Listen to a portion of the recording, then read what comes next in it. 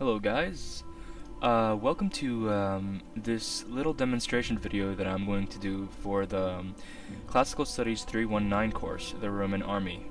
I'm using a game called Rome Total War here, and I'm just going to display a little bit of how the Manipular Legion would have actually behaved in battle.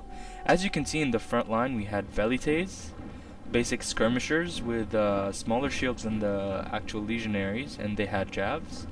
You saw the Hastati line right there, and this is the Principe line, and you can see that the Principes are a little bit better armed than the Hastati.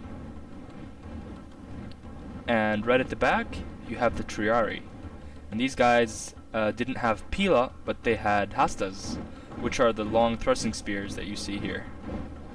And at the back right over there we have the Centuro Primus Pilus, which is the senior centurion, if you've done your homework. What I put together here was a quick army of Carthaginians.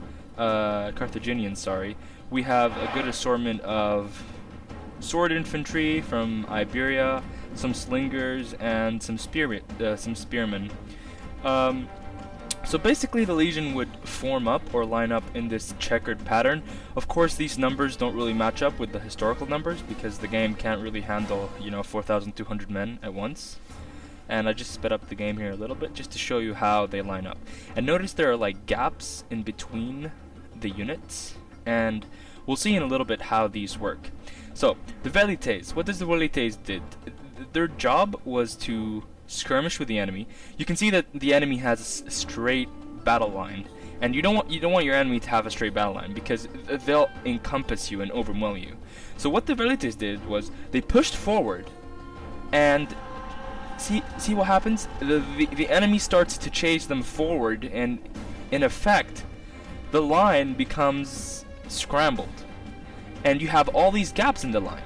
And then the velites could just stop, turn around, throw their javelins, and run back. And once the enemy got close enough, the first line, which is the Hastati, they'd start moving up forward. And by moving up forward, they'd intercept those troops that were foolish enough to actually chase the velites. And notice here that this troop realizes that it's done a mistake and it starts to run away.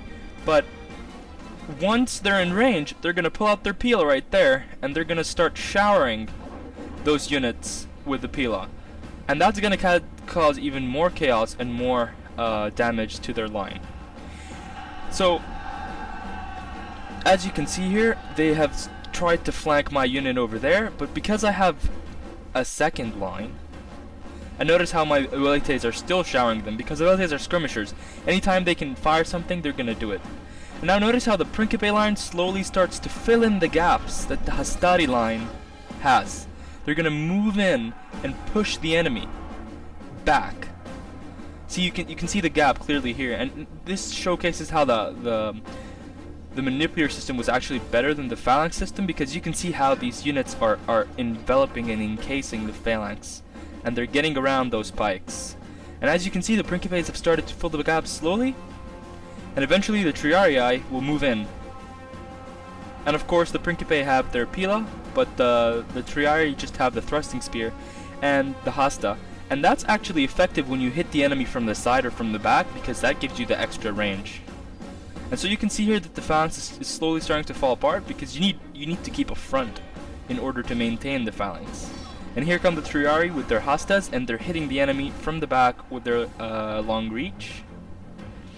So as you saw, the gaps act as, one, a space for the velites to fall behind the lines, and two, it makes it easier for the second line of Principe and the third line of Triarii to be able to move in through the gaps, kind of like this, and exploit the enemy where they're weak.